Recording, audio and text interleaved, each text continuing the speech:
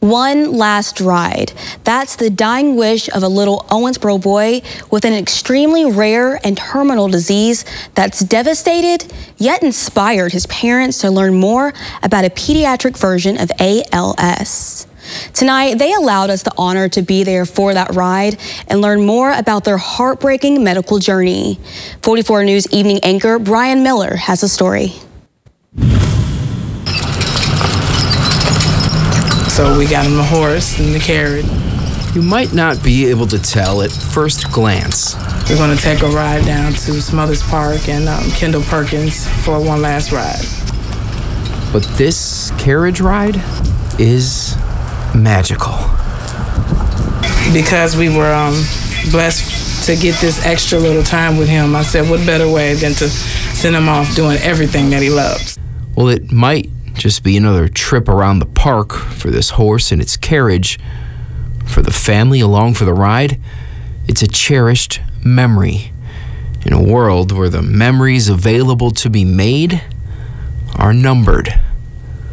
Much like this little boy's days. We didn't see it coming this fast. We at least thought we had another year, maybe two at most. And for all of life's beautiful moments. It has, King Nasir was a happy kid, so he was always smiling and always happy-spirited. Sometimes, especially when it comes to children, life just doesn't make sense. They were telling us it's time to let him go. And it certainly isn't fair, at least not for 6-year-old King Nasir Gates, because for all that this life gives us, sometimes it has to take away. It meant a lot to me to have family and to keep that positive spirit and that laughter and that joy around him in this time. That's the reality for this little king and his mom. At just 3 years old, the disease began to take over his little body. First, ripping away his ability to walk, eventually to eat. But until very recently, it never took away his ability to smile.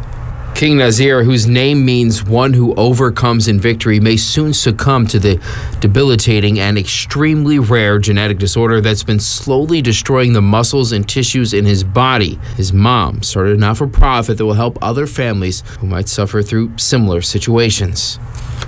We want answers, we want cures, we want treatments, we want results. I don't want another family to have to go through this and be so alone with such a rare disease as I went through.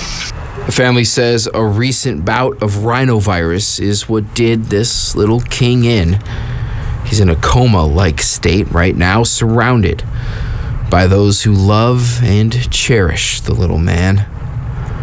You can think you're prepared, but you'll never be prepared for something like this, no matter how hard you try to. Because there is nothing left to do for King Nasir and his family but to enjoy the ride. It certainly seems like this little king did just that. In Owensboro, Brian Miller, 44 News. King's mother, Lakia, says today she saw her son open his eyes for his final ride, leaving her a blessing that will forever live on.